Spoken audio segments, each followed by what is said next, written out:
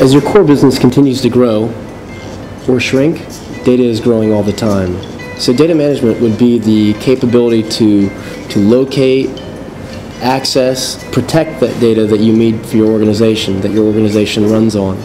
So that data may be, again, online, it may be offline, it may be nearline.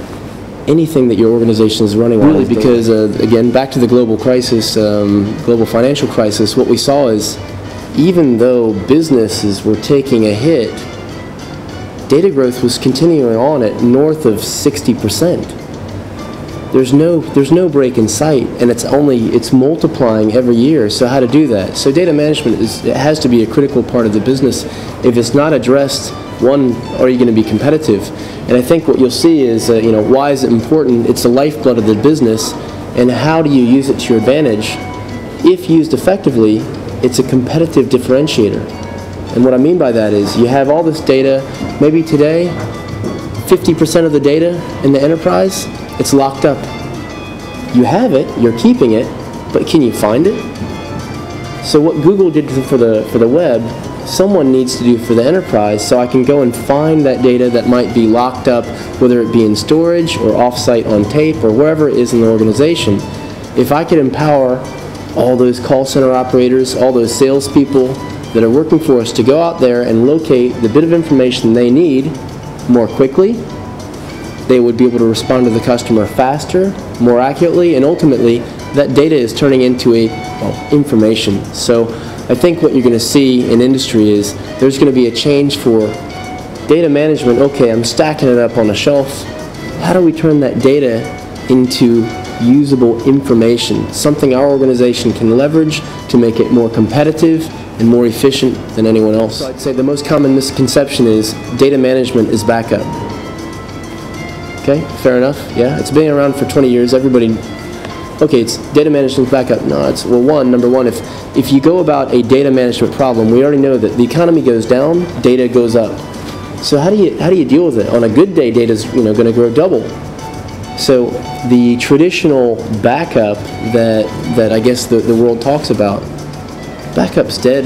You have to go about it more intelligently because the data is continuing to grow. So what you see is this merge of these different, I guess, areas and applications that grew in silos that we discussed earlier, like backup, like archiving, like storage resource management, visualizing and understanding what information you have.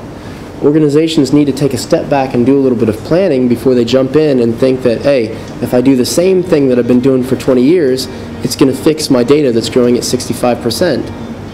And I will say the global crisis forced people to look because CFOs were coming back and saying, no, I'm not going to approve that purchase of 100 terabytes.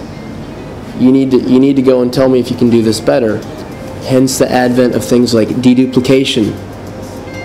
Yeah, and again, archiving, pushing it to cheaper tiers of storage. I think that is well, again, certainly in U.S. and European markets that were, I think, taking it the worst right now, if you will, globally.